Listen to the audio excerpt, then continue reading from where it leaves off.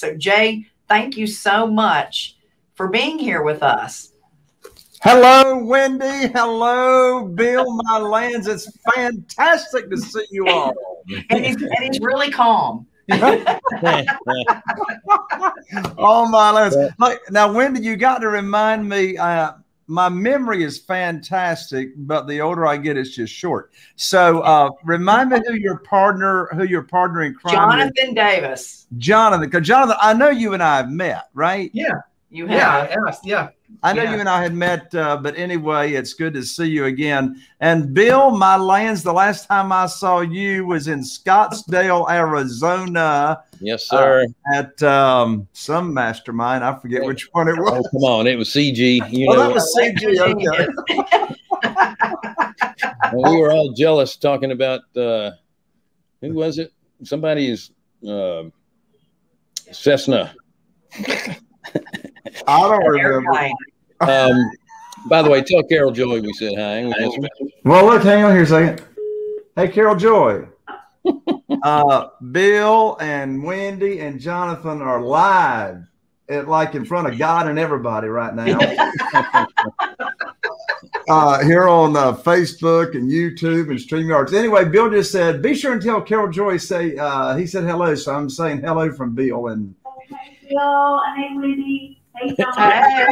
Hey, look, so when Wendy was introducing me a minute ago, she was talking about when you and me were on Sunrisers a couple of months ago, and you and I just sat down and played the piano and sang after I actually gave some valuable content. It was awesome.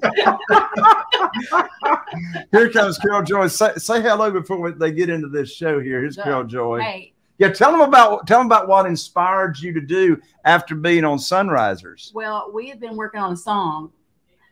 Well, let me say it differently. I had been working on words to this song, and then it takes me several months, and then Jay comes along and he writes his music in about 15 minutes.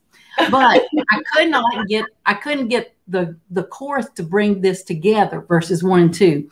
So after we heard, I can't remember his name. There was a gentleman that shared his story that they had lost a child. They lost a baby. Yes. Lost a baby. Yes. And he told his story about how he made it through that. Right. And that's kind of what our song was about. It's about the first verse is Joseph in the Bible, and the second verse is Jesus in the Bible, talking about how God used these things that we view as bad. He was able to use them for good to save lives in Joseph's world in Egypt, and also through Jesus. So anyway, after I heard that story, the next morning it hit me, and in 15 minutes I had my chorus. She'd been working on her chorus for months, and she heard that gentleman's story. So she finished her song, and then I wrote the music to it. It's called God Meant It for Good. And now we've had 3 different choruses already recorded. We'll have to send you a recording. Awesome. Well, is the piano in the background there? Actually, it's all a cappella. Awesome. We're at the office right now. Oh, I'm sorry. You mean here? Yeah. Well, let's see here. There's 3 pianos up here on my wall, but not a real one here in the office. Well, we'll have to get you to sing it before we get off. Hey, it's so good to see y'all. Thank you. Thank you, baby. Bye. See, Bill, that's what happens when you tell somebody to say hello. Well, I'm in it, so I'm glad I got to see her. There you go. Well, I know we want to talk about private. I guess you want to talk about private. We'll talk about anything you want to, but I will tell you this, Wendy, something you just said, I can validate to be the truth from my own experience, and that is luxury homes increasing 26% in value in the past 12 months. We bought a house down here at Emerald Isle. By the way, did you make it here over July 4th, Atlantic Beach? I did, but I ended up cutting it short. And well, I was looking for you, but anyway. I'm sorry. Oh, no, we'll get together. But anyway, bought this house down at Emerald Isle. I know you know where that is, on the other end of the beach.